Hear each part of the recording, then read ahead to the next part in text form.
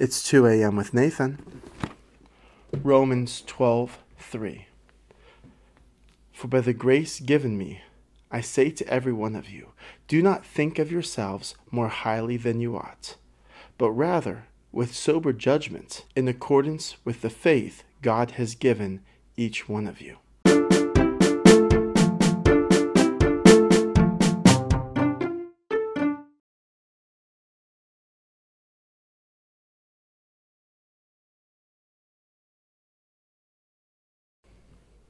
This was a game that Daniela loved to play when she was a kid. It's a newer version, but the same check game there with it. And with it, you manage horses, and she loved horses as a child. It's a fun game. My family likes to play it. But one of the ways you begin a game like this is you give everyone some of the fake money, some of the pretend money. And of course, you need to give everyone the same amount of that money, right? I mean, that's one of the keys, so that it's fair. And that's fine for a game.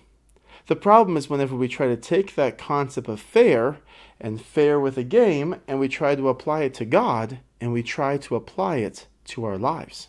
Life is not fair. The lie of fairness has destroyed families and the different roles that God has called and equipped us to play in families. It has destroyed society. We shoot for fairness. It needs to be fair. It has destroyed many of our lives as our relationships with God have deteriorated because we expect this concept of fairness. God does not promise to be fair. He promises to be just. He promises to love you way beyond you and I could ever deserve. He promises He will not leave you. And He promises that if you belong to Him, He will use you in mighty ways for His kingdom.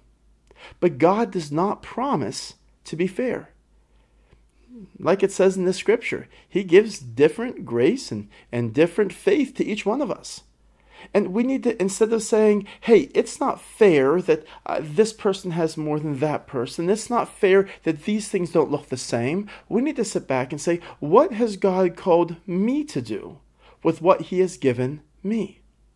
Think about the parable of the talents. He gave one person 10, one person 5, and one person 1. Think about Jesus' rebuke for the older brother whenever the prodigal son goes off and comes back. And the older brother said, that's not fair that you're doing this for him.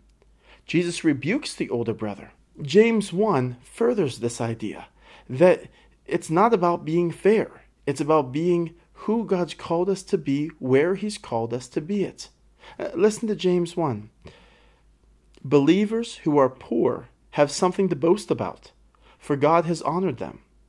And those who are rich should boast that God has humbled them.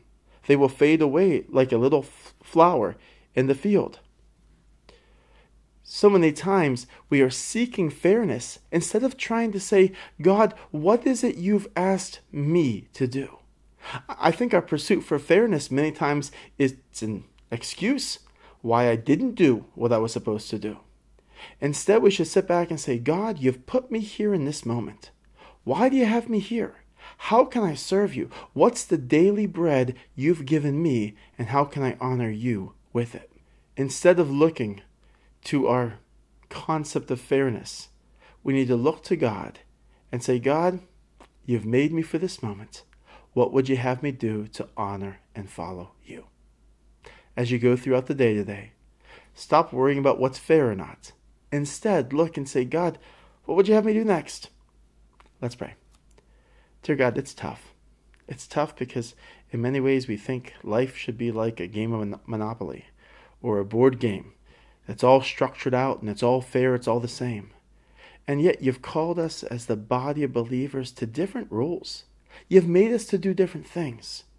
Help us to find contentment in doing what you'd have us do next, instead of worrying about what the next person is called to do. Thank you, Lord, that you love us beyond what we could ever deserve. In Jesus' name we pray. Amen. Have a great day.